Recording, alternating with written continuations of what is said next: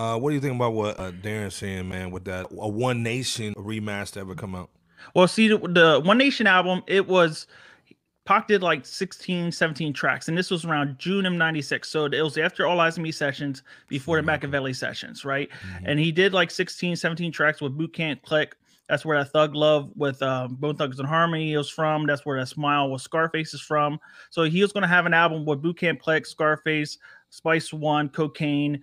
Um, and he also wanted a Roots and Outcasts on there as well, but he Mhm. never got the chance to record those actual songs with those other artists. So it's rumored that we would have seen a second round recording in September or October of '96, but we never got that. And now it's going to be released on his sub label, Machiavelli Records, which never got off the ground because he passed away. Now, a lot of the songs, like Military Minds and stuff, ended up on Better Days.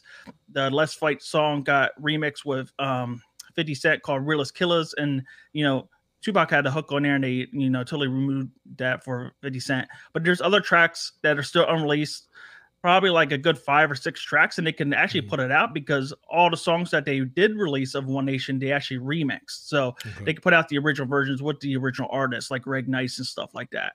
So I think it'll be kind of cool to see because the songs are just found online, and now it's not really up to par with the production of All Eyes on Me. It's more like a gritty East Coast because you do have the Boot Camp Click heavily involved in that project.